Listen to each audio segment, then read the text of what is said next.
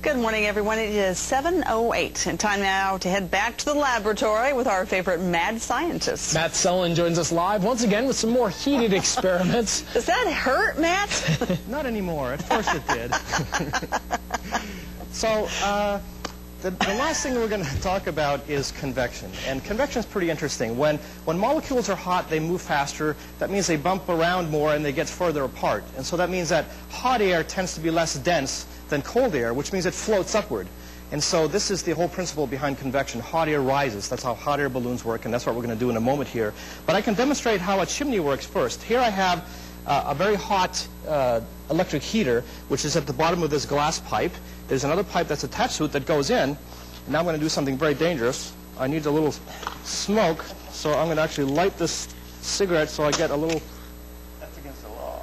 I know. I don't really smoke, but once you have a knife through your head, you got nothing to lose. Okay, so you can see that the smoke is getting drawn down this tube, and it's being basically blown up this tube. So the hot air whooshes up the tube on your left, and because it's whooshing upward, it's drawing cold air down on this one.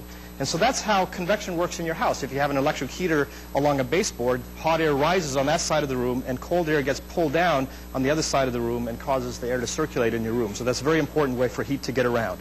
Okay, so I'm going to put this out. What I've done here is make a hot air balloon. And it turns out I did a lot of R&D over the weekend, and the guys at the Concord dry cleaning place were really good sports about this, because I went and borrowed more and more of these dry cleaner bags. You can take these bags, you can tie off the top.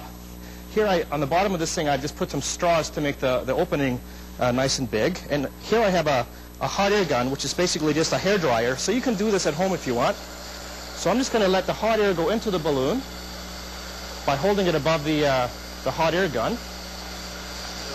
And in just a second here, I'm going to let this thing go, and you're going to be able to see it rise up to the ceiling. So here I go. I'm just going to let it release it. There it goes. Now, I didn't hold it over the hot air gun for very long, so it doesn't stay up for very long. But if you do this yourself, especially if you do it outside on a cold day, you could get this thing to go higher than your house. So I was playing with that this weekend. It's actually very cool. There it goes again. Okay. Now, let me turn this thing off. So did your neighbors wonder what was going on there over the weekend? Yes, they certainly did, because the first 5 or 6 attempts failed miserably and involved flames and things. I was trying some crazy stuff. It has to be fun living next to you, Matt. Well, I don't know. Maybe.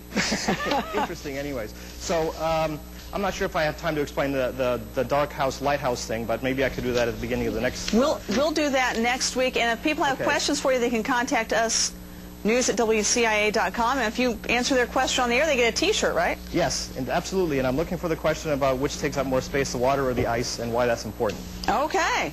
Well, we will answer that soon. Mike's sitting off on the sidelines, Matt, saying, "Ooh, I know." Okay, well, I hope you get some help for that head there. Get that treated, would you? I'm going to the doctor. Good call. Actually, I am a doctor. Yeah, that's right. That's right. Okay, thank you, Matt Selen, our favorite mad scientist.